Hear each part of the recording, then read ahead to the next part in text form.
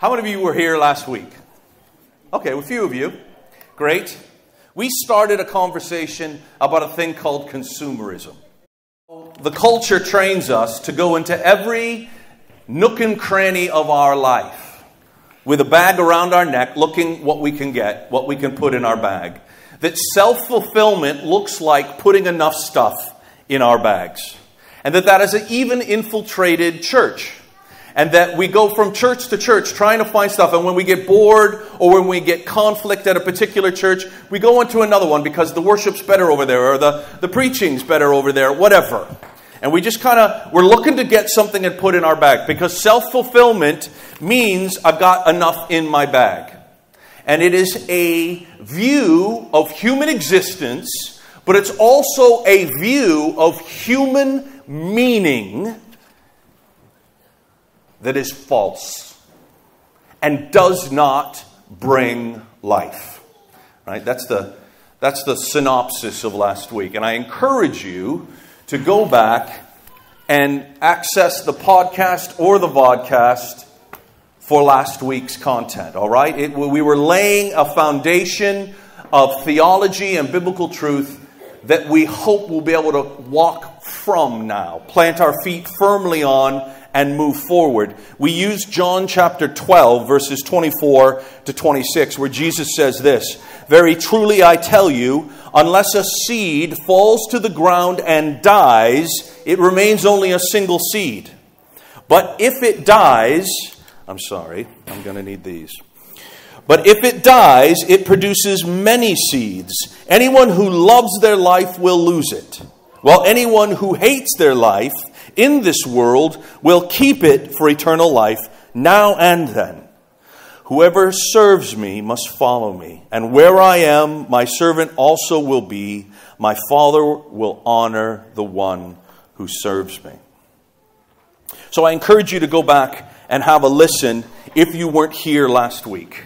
What I hope to do is to step out from Jesus' calling on us to perfect the skill of dying, because I think that's an accurate translation of what Jesus' call actually is.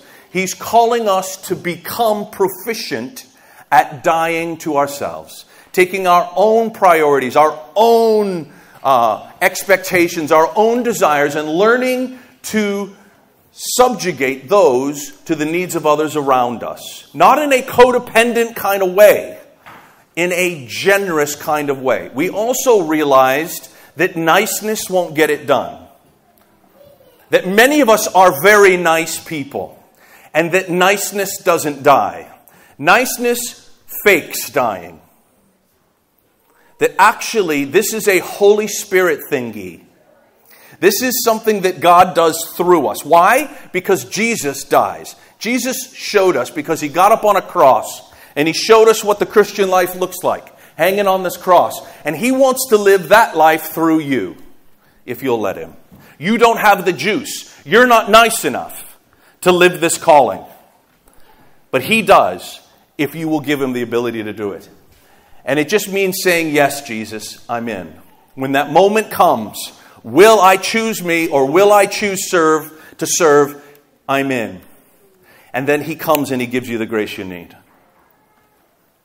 This week I want to talk a little bit about the practicalities. I want to begin to flesh this out. And I'm actually going to get you an opportunity at the very end to act upon this. The first thing I think that would be helpful for us is if we had a definition to work from. Okay? Just so that we understand what we mean when we talk about the religion of our day, i.e. consumerism. This is the religion of our day. And you and I are adherents to this religion to one level or another. Because you live in this culture, you watch television, or you surf the net, or you drive down the road and are inundated by billboards, listen to the radio, whatever. You have been discipled in the religion of consumerism. And the religion of consumerism says this: it is a belief. It's a belief. It's a faith system. You have to have faith to believe that this will give you meaning. The belief that if I focus on my personal fulfillment and fill myself with the things my desires draw me towards, I can achieve wholeness. Does anyone recognize that?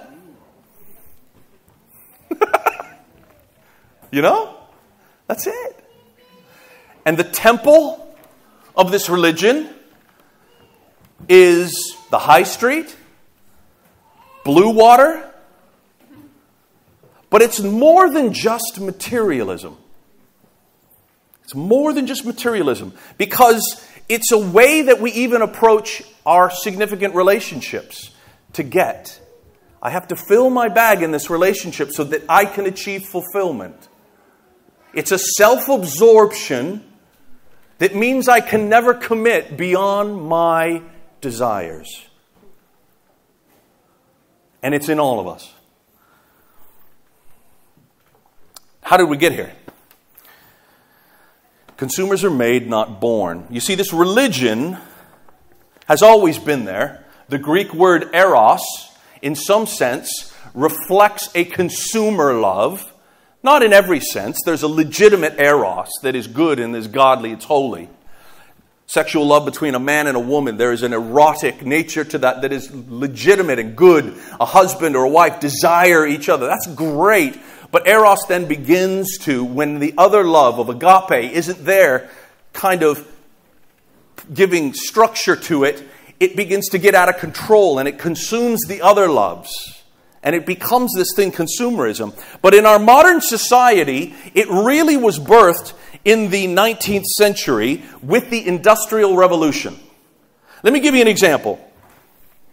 There's a fellow by the name of James Buchanan Duke. He bought two machines that make cigarettes. Okay?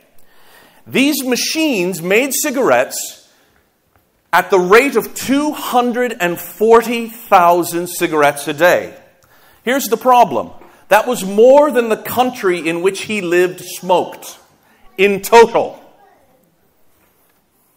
So what do you do if the Industrial Revolution has just kicked up outputs, but there's not enough desire for your product? You advertise. And the advertising movement was born.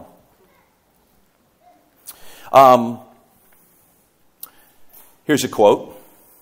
They realized consumption was a way of life that had to be taught and learned. By trial and error, manufacturers arrived at methods for reshaping people's economic habits. They insulate money-back guarantees and credit buying. They created brand names and mascots to give their mass-produced goods an appealing personality. And of course, they advertised. How many of you worry about dandruff? Okay? One of the reasons we worry about dandruff is because Head & Shoulders has built an empire of shampoo upon your concern that there's going to be white flakes on your dark-colored top. And you've watched these adverts, and you've seen the person in the elevator and the person next to them noticing the horrid white flakes, and you've thought, that must never be me. And you've turned to the safety and the harbor of Head & Shoulders to make sure that there are never white flakes on your dark-colored top. Consumers are made, not born. You see, because the meaning of humanity is not consumption. That is a model that is based upon the economics of our day and a perspective that doesn't see humanity as being created by God with an innate eternal purpose. You see, if all I am is an accident, an evolutionary accident, then my desires are all I am. And I need to be empowered for those desires. But if I've been created intentionally by a loving being that has a purpose for me, then maybe there's a meaning that transcends just my desires. Maybe there's something else. And then maybe if that being came and lived in a human body and modeled for us what the perfect example of humanity lived to its utmost looked like, I would understand my sense of meaning. I wonder if there's a story about something like that I could access. You see, my friend, we are exposed to 3,000, on average, 3,000 sales messages daily. Consumers are made, not born. But Jesus gives us another path. It's a better path. It's a more fruitful path. It's a more meaningful path. It's a slower path. It's a more substantial path. And it is a real path. And Jesus says it in Luke chapter 9. Whoever wishes to save their life will lose it. But whoever loses their life for my sake, they're the one who will save it. And I gave you this quote last week. Most people wish to serve God, but in an advisory capacity only. We love having God as our advisor. But because we're all also partakers in the religion of consumerism, we only give them so much access. It's like, oh, thank you for your advice. We will take this away now and consider it and get back to you about which of your proposals we've accepted. So, this is what life looks like. And then we go and we consult our consumer heart. Does this work? No. And so we come up with some gobbledygook mediocrity in between that is Jesus/consumerism.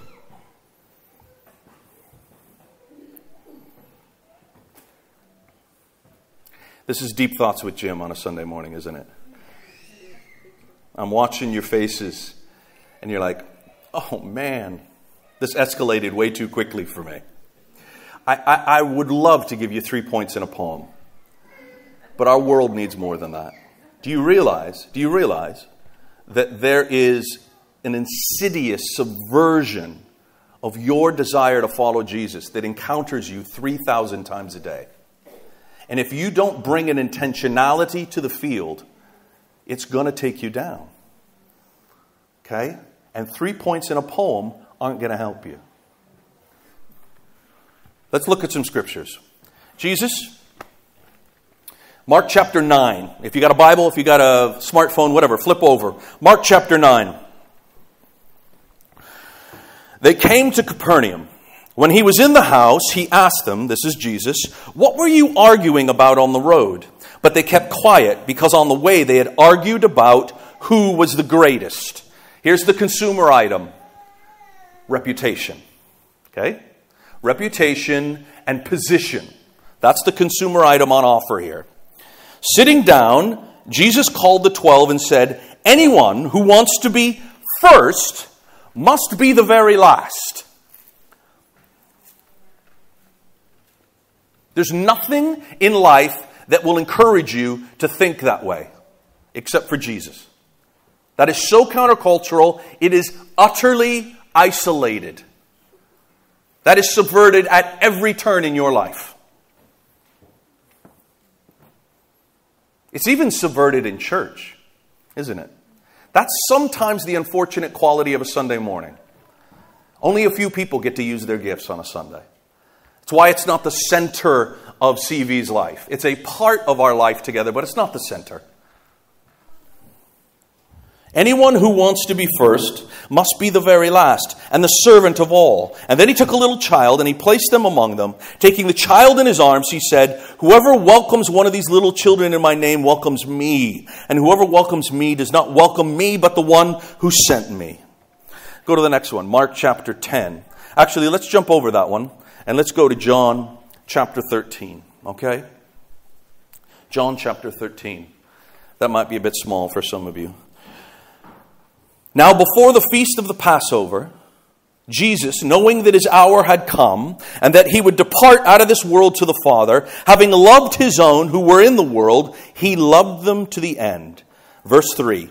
Jesus, knowing that the Father had given all things into his hands, and that he had come forth from God and was going back to God, got up from supper. Now, here's the thing.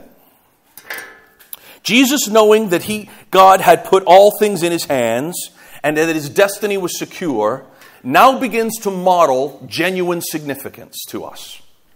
He begins to subvert the religion of consumerism in his disciples' lives. But do you notice that it was couched in him understanding who he really was and where his security really came from, that he was then able to live the calling of his humanity. You get that? That's why John included that bit. So, with that in place, he got up from supper, laid aside his garments, taking a towel, he girded himself. Then he poured water into the basin and began to wash the disciples' feet and to wipe them with the towel with which he was girded. So when he had washed their feet and then taken his garments and reclined at the table again, he said to them, "Do you know what I have done to you? You call me teacher and Lord, and you are right, for so I am. If I then, the Lord and teacher, washed your feet, you also ought to wash one another's feet." The fulfillment of humanity is not consumption, but service. I'm modeling humanity at its best here, at its fulfillment. You need to understand that. I'm your teacher and I'm modeling it. Now learn it and know that you're wired this way too. Utterly countercultural. For I gave you an example that you should do as I did. Verse 16, "Truly, truly, I say to you, a slave is not greater than their master, nor is one who is sent greater than the one that sent them. If you know these things, you are blessed. If you know these things, you are blessed if you do them." A lot of us know this, but is it then expressed?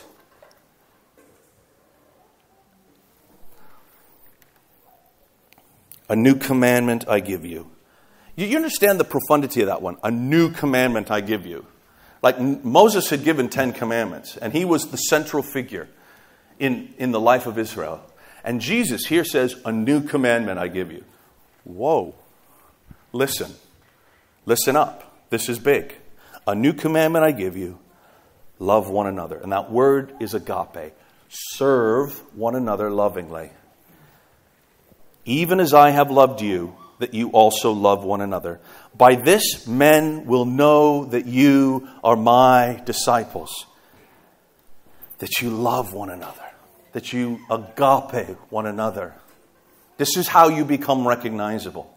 Why is the church impotent in this moment in history in the West? Why are your friends at work not provoked by your Christian witness? Why do you struggle against the onslaught of negativity and unbelief around you in this culture and aren't taken seriously for your faith, although you're granted the freedom to have your own point of view? Why is this? It's because the church right now, in large part, lives an alloy of consumerism and Christianity and not the real thing. Not the fulfillment of humanity that Jesus had in mind, modeled, and invited us to follow him into. It is a radical life of laying down your life. It is a cross life that helps them recognize us. Maybe part of the problem is they just don't recognize us. Now, for those of you who are new, I want you to know this is not a guilt trip in church. We don't do guilt. Okay? We want to provoke one another to begin to pursue these things. None of us can do them. He does them through us. But we have to realize, wow, Jesus had a different vision for my life than what I'm currently experiencing. Before we will turn to him and say, can you get a bigger part of me and start to grow me and work through my life more than you are currently, because I'm falling short of the vision you have for me. Does that make sense? Okay.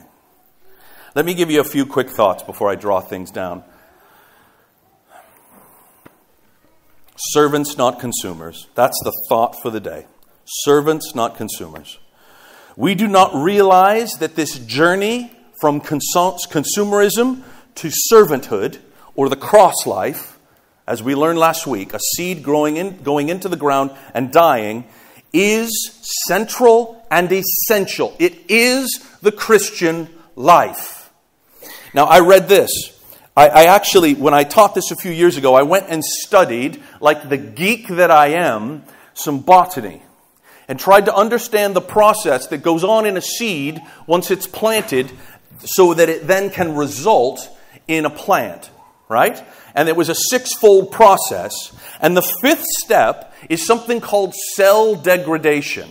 It's where the seed dies. And the fifth step in this process says this: if cell degradation is inefficient, the resulting plant is less than optimal. You know what that means? If you don't learn how to die, the fruit of your life is going to be muted and stunted and mediocre. There's a skill set that he's asking you to learn from him. How to crawl up on the cross at work, in your neighborhood, in your life, with your money, with your kids, and learn how to die well so that the plant grows up. Because the purpose of a seed is not a tree.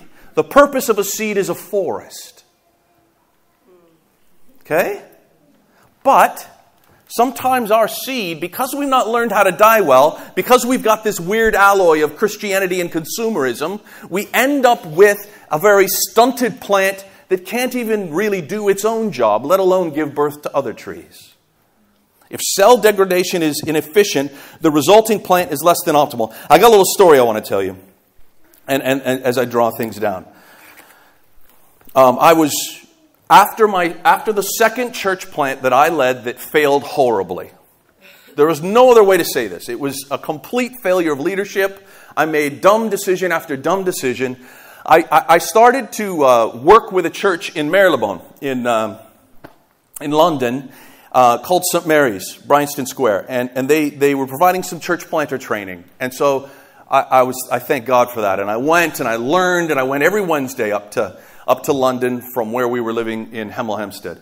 And one time, there was a break in the session. And we were talking about church planting in the session before, and I had shared my story of failure and brokenness. And there's a whole lot to that. I won't go into it now. But we went into the loo, and there were a couple of other fellas that went in, and I was standing at the urinal minding my own business. Right? And one of my fellow classmates had just installed himself in one of the stalls.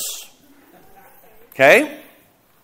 And as we walked in, and I'm standing there minding my own business, and I began to hear the jingling of his belt buckle and the grappling with the handle on the inside of the stall, and the stall door pulled open, and this fellow, he's a Nigerian guy, and he was a lovely man, church planter from Nigeria, and he was standing there holding his trousers with one hand, pulling the door open with the other, and leaning his head out, and he said, Jim,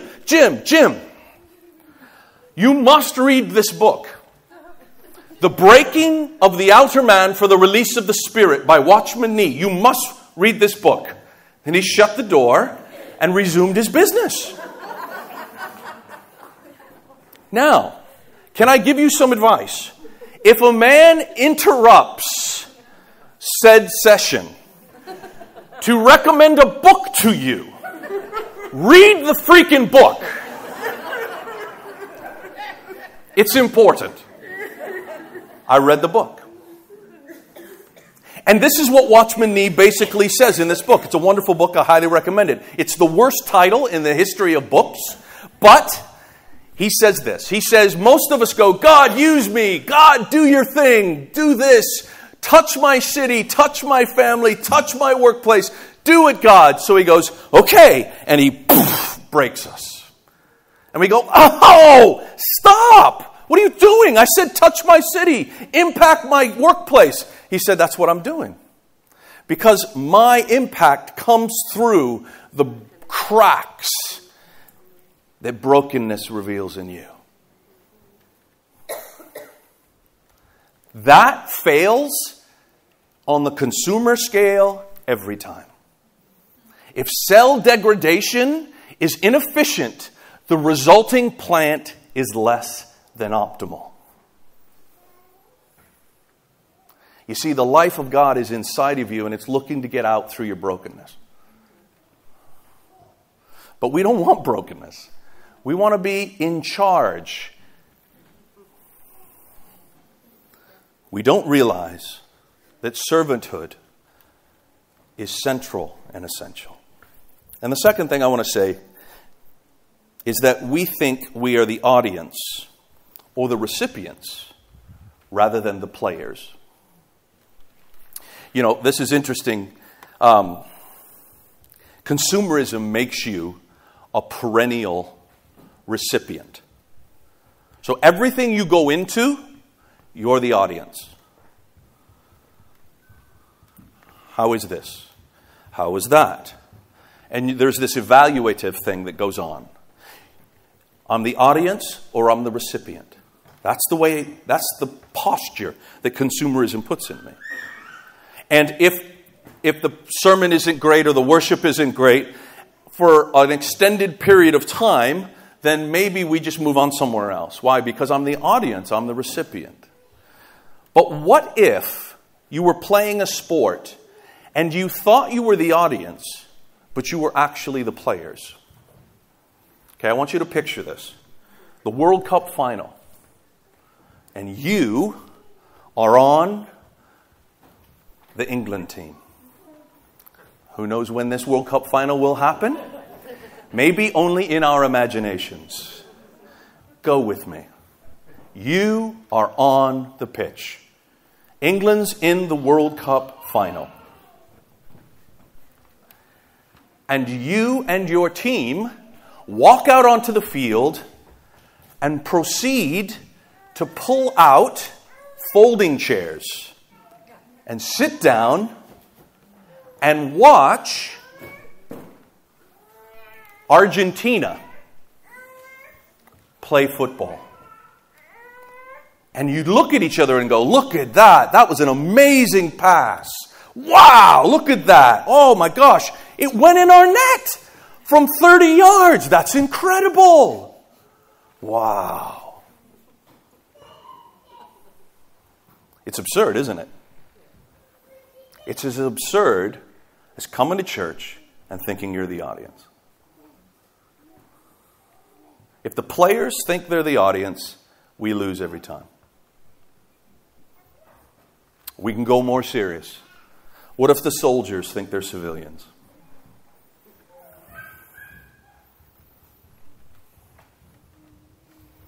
You see, guys, we think we're the audience or the recipients, but we are the players. You have something to bring that somebody will be changed by. You are an agent of change, encouragement, and love.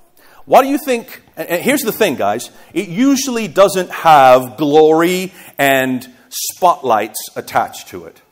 When Jesus modeled this life of servanthood, of agape, of cross life, how did he model it to his disciples? I read it to you just a few minutes ago. He washed their feet. There was no more mundane job in the society. There was no lower peg. I've been trying this week to think of a role that was similar in our society. I'm struggling. I thought maybe rubbish men, maybe that's kind of a humble role. But I tend to get bossed around by my rubbish men. I end up waiting on my road for about 5 minutes while they finish things. And I don't know what it is. Maybe it's the fellow who has to empty the portaloos after a festival. Yeah? We don't wash feet, and so it doesn't translate. But what Jesus was saying is, look at the spectrum of dignified honor and look all the way to the bottom and pick that one. That's what he's saying. You don't do that if you're an audience, do you? He said, wash feet. He said, wash feet. And here's the thing, guys. We don't know how to do this. We don't know how to do this because we have been trained by consumerism. So, we have a thing here at CV where we talk about serving. And here's the thing. Oftentimes, we tend to talk about it very practically. Hey, we need this. Will you be a part of this team? Hey, we've got kids ministry. We need servants to come and serve on the kids team. And it becomes need-based. But in actual fact, if we're going to talk in a healthy way about this, we're not going to talk from a needs orientation. What we're going to talk about is this sense of calling and fulfillment that Jesus has given us. Jesus described the Christian life at its apex, and what it looks like is washing feet.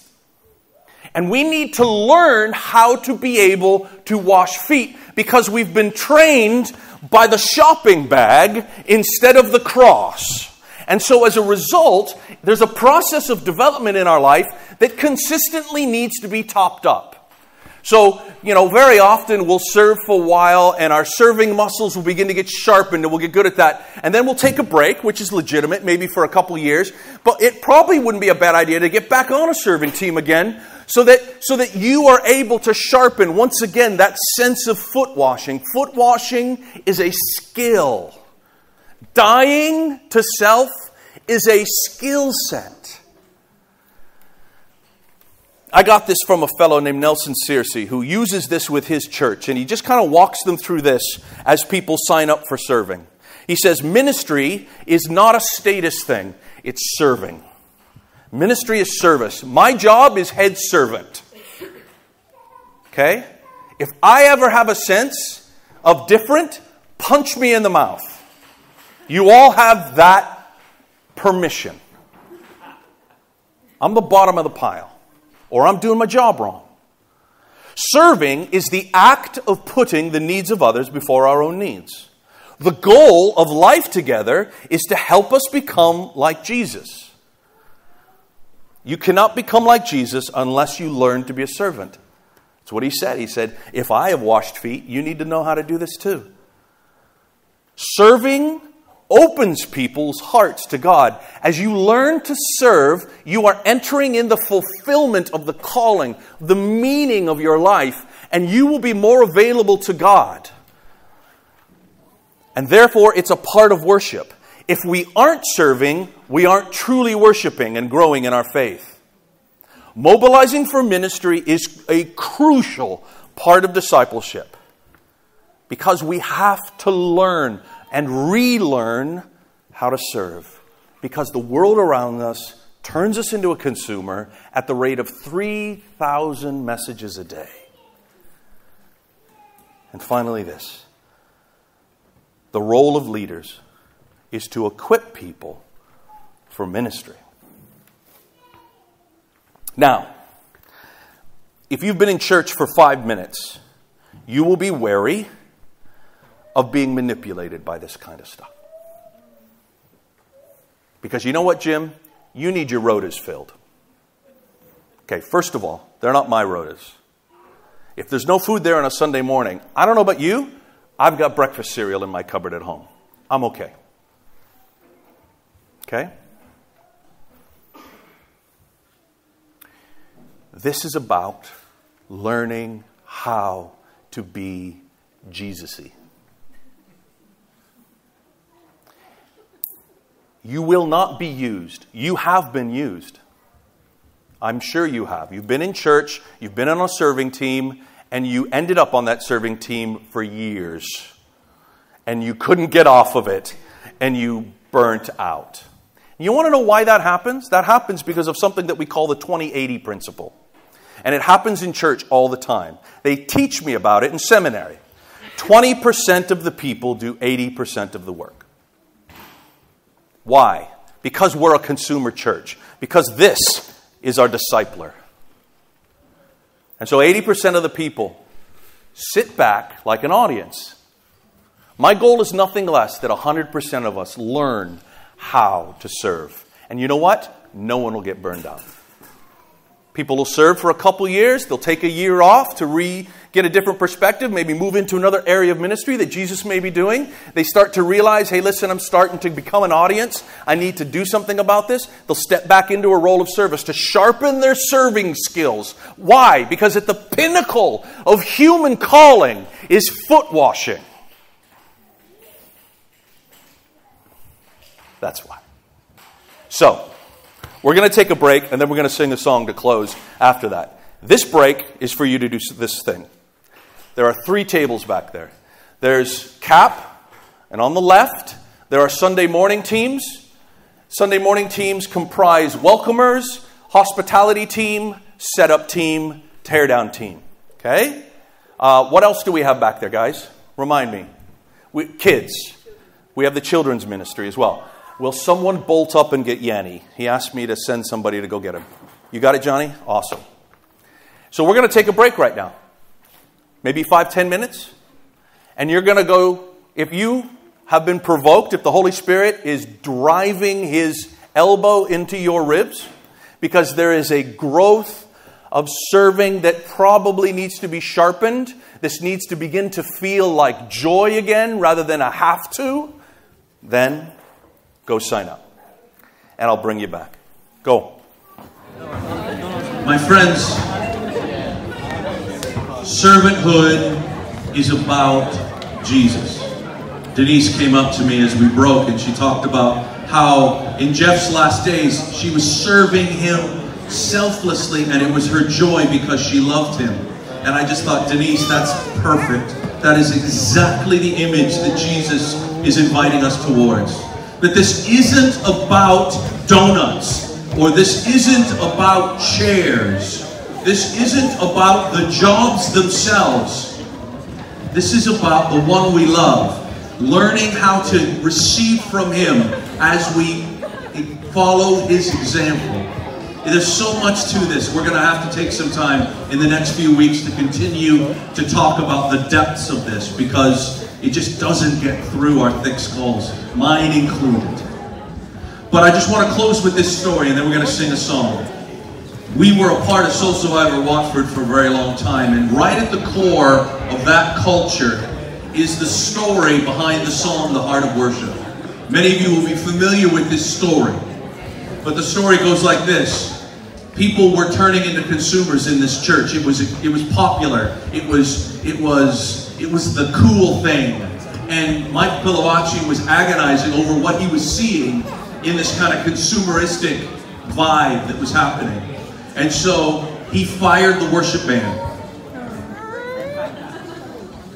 And so a few people turned up with acoustic instruments, no sound system, and just played so simple worship that there was no crescendo to carry anybody into the heavenlies. It was just simple, stripped down worship, no worship band, and he wanted to see if his church could worship without it. And the reality is they couldn't, because they had become consumers. But they learned how to. That it was a journey back into the heart of worship, from the heart of consumerism. And that band stayed fired until Mike felt safe enough to say, okay, we can do this again because we understand the why again. And that's what serving is. It's the heart of worship. It's Jesus. It's learning once again. And for some of us, we've lost the heart of worship, and we need to serve not because there's a need that needs to be filled, but because there's a heart that needs to be set free by washing feet for a season. Okay, so stand up, and we're going to sing that song together.